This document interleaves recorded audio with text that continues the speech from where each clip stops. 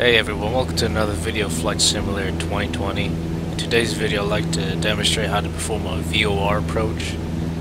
So today I selected Airport St. Simons Island, that's Kilo Sierra Sierra India, KSSI. I'll put the link in the description. So here we are at an altitude around 5,300. I'll descend since it's quite high, so I just figure I'll show you how to do it. But for now I want to tune into the frequency, make sure it's correct, so I'm just going to establish 109.8, that's the frequency for the VOR or the VORTAC at the St. Simon. So it's 109.8, I'll put in both navs,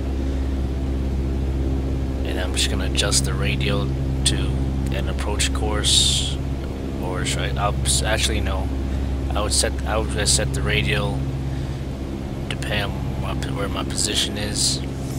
So right there the needle's moving, so around,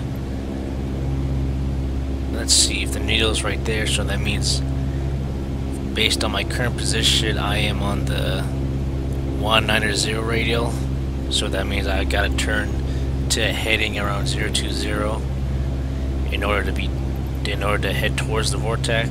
So I'll just start my turn right there. At the same time we're descending, so as you can see, as I'm getting close to my heading of around 020, you'll see the needle might move right there. No, I'm actually excuse me, I adjusted the radial to the 015, 020. So that means I'm actually heading towards the station, the VORTAC. So I'll just go briefly with the approach plate for the VOR runway 04 to St. Simons. So as I previously said in the ILS approach video, you want to brief it from top to bottom, left to right. So we're just going to go through it together. So we're going to go VORTAC SSI is 109.8. I already tuned in that. I am certain that's the correct frequency, but it's always good to verify by tuning in Morse code. The approach course, once you fly over the VORTAC, is 027 degrees. The runway length is 4,798. The touchdown zone elevation is 16, and the airport elevation is 19. So there's actually a slight up. Let's see, the runway is tilted upwards from what I'm seeing from the touchdown zone elevation. And then we have the little notes that are important somehow, but we still got to brief through. So it's runway 4, helicopter visibility reduction below 3/4 statute miles is not applicable. Circling runway 16, 22, 34 is not applicable at night, so you can't circle at night. And then you have the missed approach. That means that if you fail to make the runway, or abandon it, I should say, you'll be making a climb and right turn to 2000 direct towards the VORTAC and hold from there. So that weather for the ASOS is 120.025. The Jacksonville Center is where you talk to ATC guys, is 126.75. 2774, that's another frequency. And you have Unicom, that's where you communicate with other aircrafts that are flying around the area. So it's like you collectively would hear other people talk to each other, you know, to announce their position, where their current status is in terms of the airport. So that's 123.05, that's CTAF. And then we're continuing downwards. So 2,000 feet is our minimum. We can't go below that until we cross over the VORTAC at St. Simons. So we're going to do a straight in on runway 4. Our MDA, or minimum decision altitude, is 500. And 1 mile visibility is a must. So we are a category aircraft. We're not that fast, so that's our. So we're a category air aircraft, and so the final approach fixed is the VORTAC. You'll see an X, or the X on the treasure map. That's the one. That's the FAF. And from there you can start descending towards your minimum of 500 feet. Now once you reach 500 feet, that's the lowest altitude you can be at, and at that point you should have at least the runway in sight, or else you'll have to discontinue the approach and go missed from there. And that's where the missed approach part of the approach plate comes in. Where it says missed approach, that's where you where it says missed approach, that's where you perform the action of climbing 2000 turn, and from that's where you see the missed approach chart. The missed approach portion of the chart, that action is performed once you don't have the runway in sight and you choose to abandon the landing. That's where you do a climb right turn 2000 direct to Vortec and hold from there. That's where that comes in. But if you do have the runway in sight, you can proceed.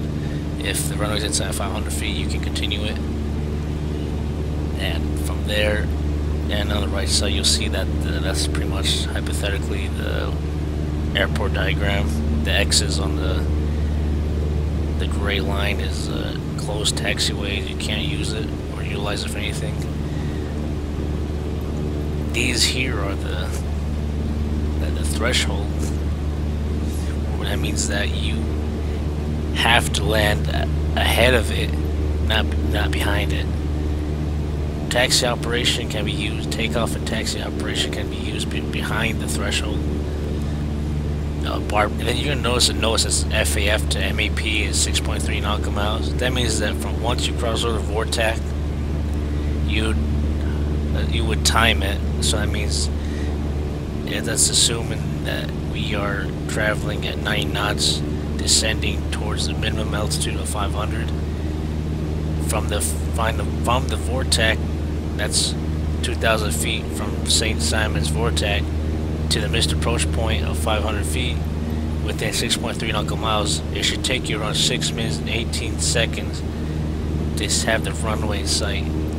If you do not have the runway in sight, you cannot make the landing and you must do the missed approach procedure. So here we go, where I'm already at 2,000 feet. We're cruising there. You're gonna see I've already set everything somewhat around 030 radial. Now just for fun, I'm gonna fly a heading of north 360 until the needle comes alive. I think it's moving. Yes, it's moving. So when the needle that's on the left is transitioning to the center, I'll make a slight incremental turns to the right, like around slow increments, not that much difference. So you don't, just make sure you don't overshoot it right there. So the more closer the needle is to the circle in the middle, the more you want to make sure you're close to your approach course of 027. So the more closer it is, it's getting closer. Now I'm going to start my turn to 027 or close enough 030 to make sure it's on the center. Now here's an important note though. The more, as you're approaching the Vortec, you're gonna notice that the needle is gonna start drifting away from the center of the circle. It does not mean that you're off course. It just means that you're approaching the Vortec, and that you see the arrow that has the pointing upwards. That's grayish white arrow. That means you're heading towards the Vortec. The more closer you are to the Vortec, it's gonna flip to downwards. That means you crossed over it. Like you'll see momentarily. So here we go, we're getting close to the Vortec SSI. The needle is going to start drifting away. That means you're getting very close. See this? So the objective, just continue heading of 030. Do not chase the needle. That's the worst mistake a pilot can make.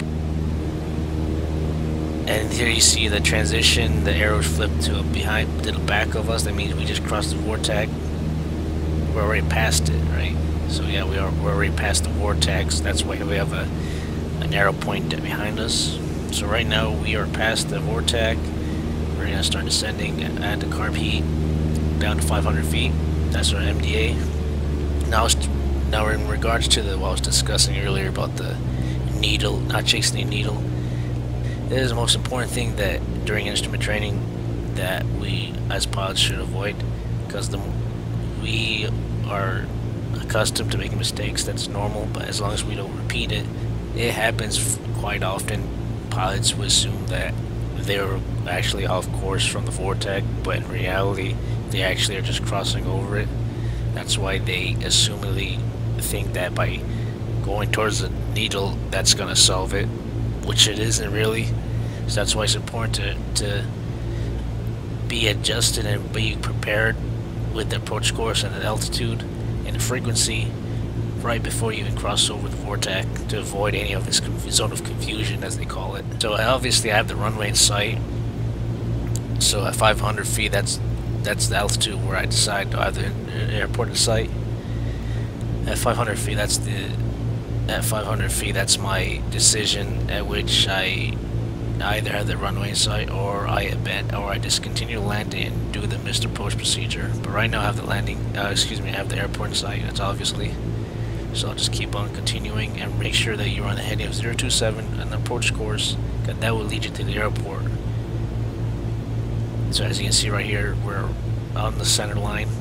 Not center line, the needless center, which will guide us to the airport.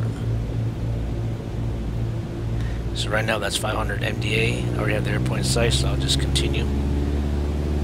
I will continue that approach, and then I'll just make sure that and of course you would tune into the ASOS, that's the weather station, to make sure what's the weather status and all that. And after that you switch over the Unicom of 123.05 to announce where you are, what's your intention. So right now my intention, I'm like less than 2 miles, definitely. I'm on final for VOR runway 4 full stop landing, and then that's when all the traffic's here from you.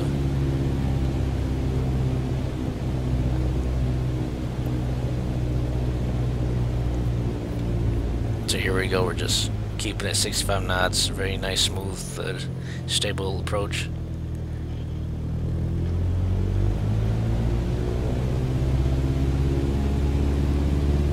Now you don't have to follow the needle no more, because you already have the airport in sight, so you're just gonna make a normal visual landing from there.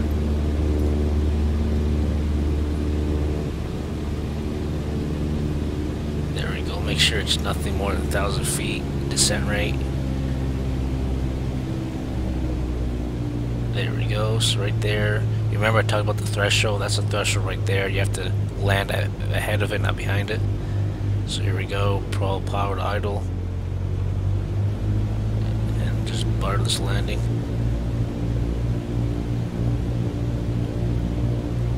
There we go.